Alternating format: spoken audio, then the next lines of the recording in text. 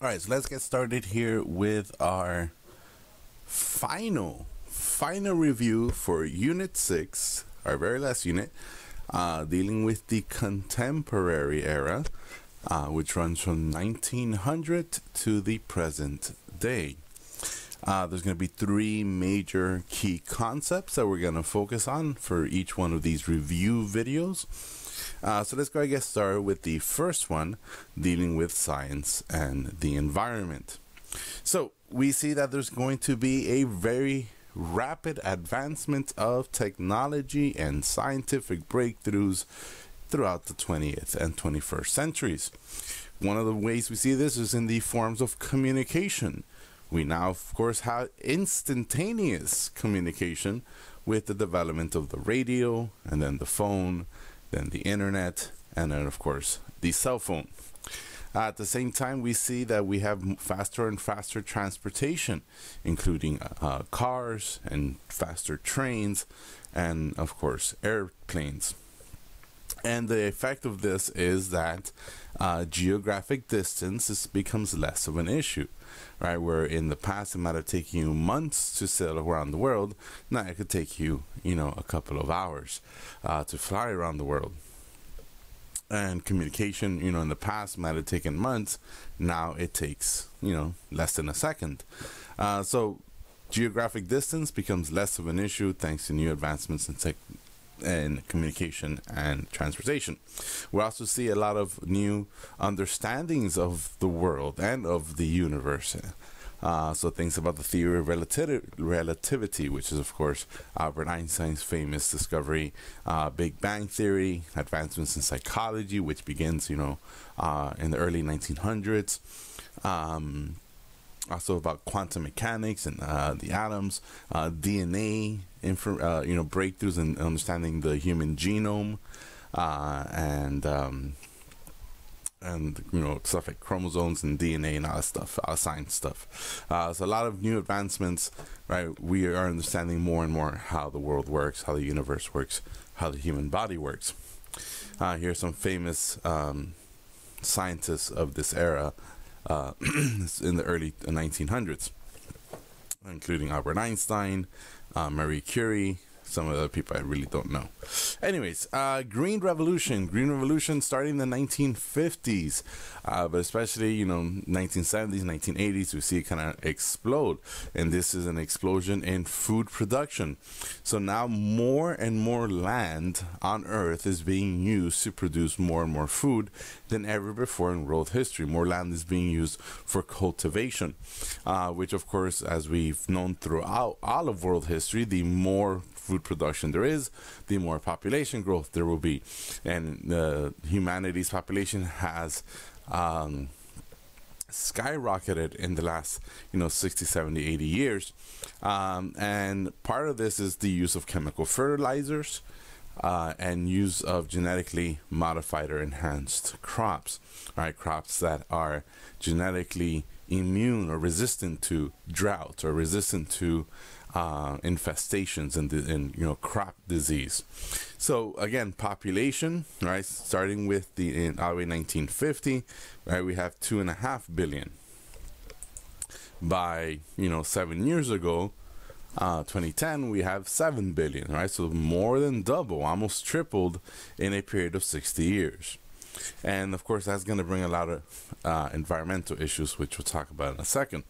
In addition to the massive increase of the Green Revolution of food production, we also see that medical advancements, treatments, have also allowed more and more people to survive, right? So antibiotics and vaccinations, surgeries, stuff like that, have become more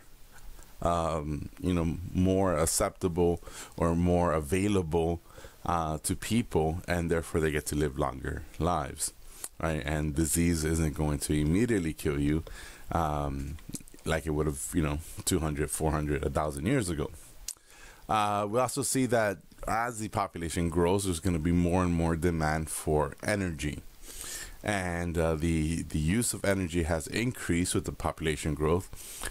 And so we go some places, like we still use stuff like coal and natural gas. Of course, we use oil and petroleum for fuel.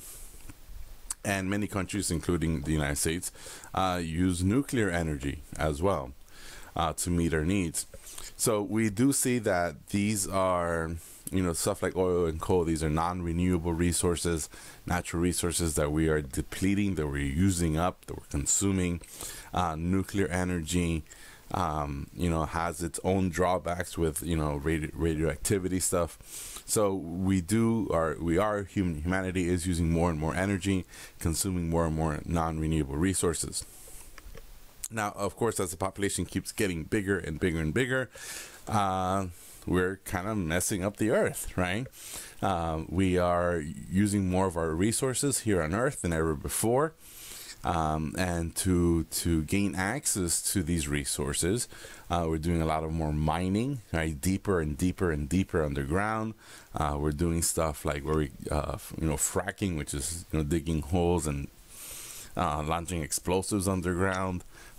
We do cutting off mountaintops to drill or do mining on top of mountains. We clear forests, right? Of course, we all hear about the deforestation that's going on in the Amazon rainforest, right? Every day, thousands and thousands of acres are being cut down, and to make way for farmland, to make way for cultivation of crops. And of course, we know that we're using a lot of water as well. So again, population growth is putting more and more strain on Earth, and consuming more and more of our resources. We also see, of course, global warming become a major consequence. The increased amount of carbon dioxide and methane and other greenhouse gases basically is,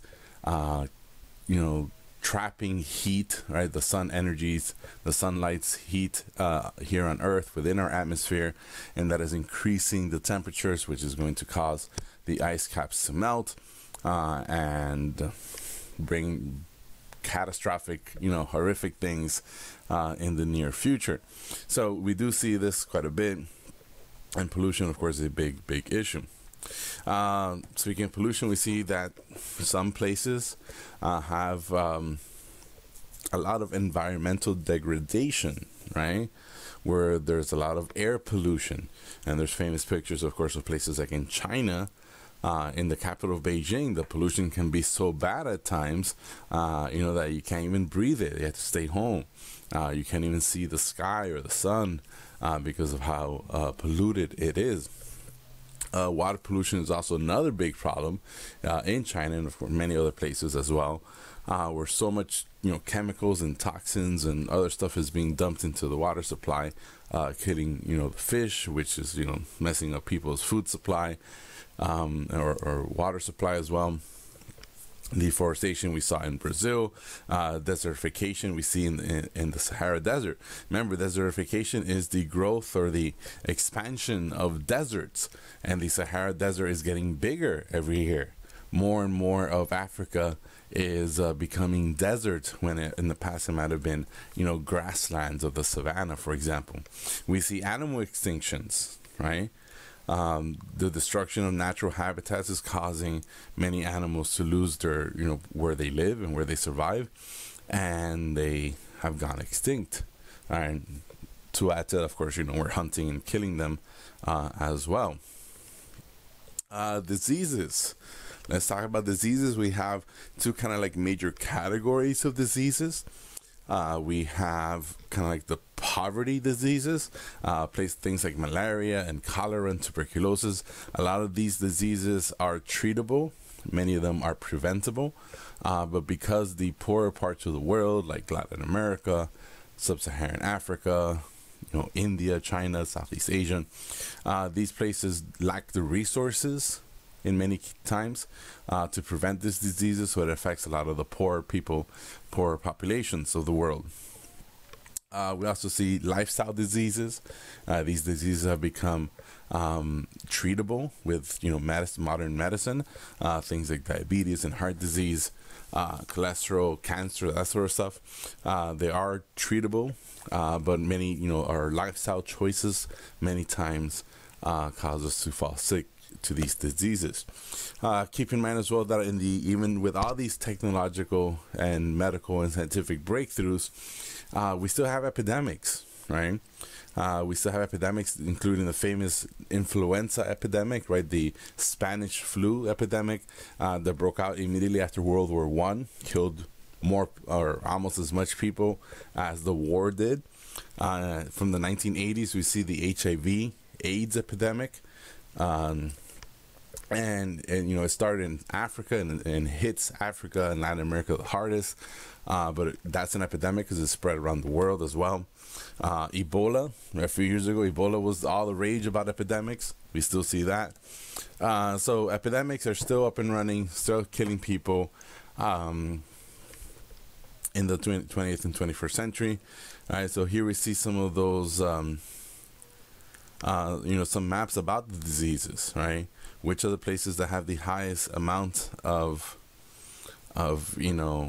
these lifestyle diseases, right? Look how the United States, for example, has a lot of Alzheimer's disease. Remember, Alzheimer's is the deterioration of the brain, and this happens as you get older and older and older, higher in age. And since so many people live to their 80s and 90s, more than ever before in history, right? Because life expectancy has gone so high nowadays that these type of diseases like Alzheimer continue to, to inflict a lot of people. Diabetes, right? No surprise that the United States is one of the places that has the highest levels of diabetes because of the lifestyle, the fast food consumption, soft drinks consumption. There's no surprise that there's a connection there, right? Our lifestyle and our culture causes us to be more vulnerable to disease. All right, let's talk about birth control next. So other breakthroughs include birth control, contraceptives, right? Things that give women the capability of controlling when or if they get pregnant. And therefore, there has been some ability for women to choose this. Not every woman on earth has access to contraceptions. Many religions, of course, ban the use of contraceptions or ban the practice of abortion.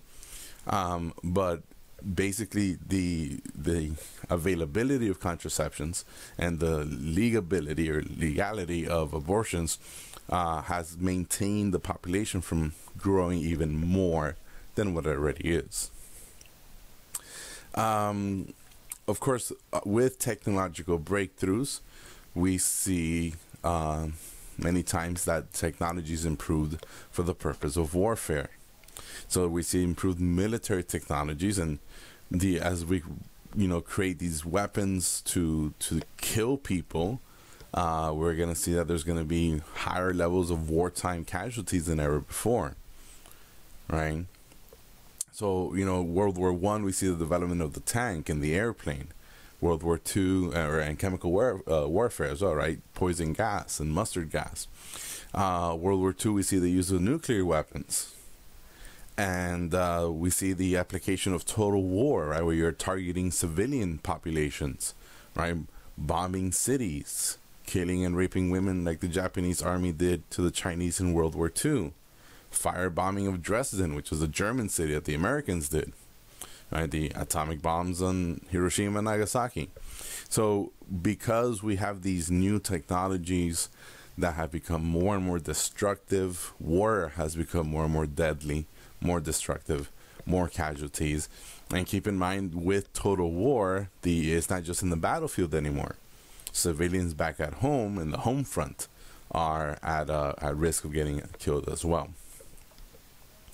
All right, so here we see some images, these new technologies we just mentioned, and that is pretty much it for part 1. I'll see you for the next part when we look at global conflicts. Thanks for watching.